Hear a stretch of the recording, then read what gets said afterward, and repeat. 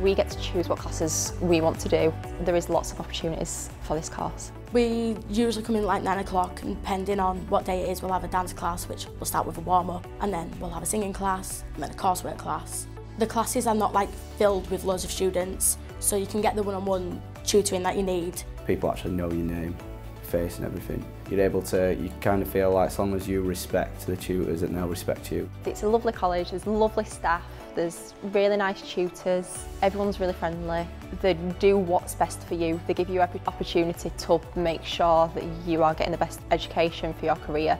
You do a lot of individual work, you work very closely with the tutors, like one-on-one. It's not pressured, you don't feel pressured to do anything. It's sort of like a friendship bond as opposed to a tutor to student, which is something that I felt very passionate about. The thing I enjoyed most about my course would be like the seminar sort of environment, having discussions and being able to have a laugh, but still, you know, get stuff done and learn and come out feeling like we've learned something, but it's been a positive experience.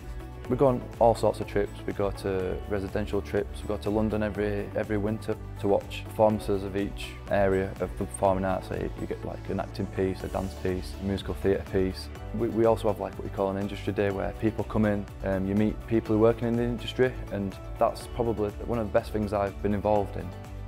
With my learning, the work experience helps because it gives me more examples of different ways people learn, different routes people can take, different options that there are, different companies that I could work for.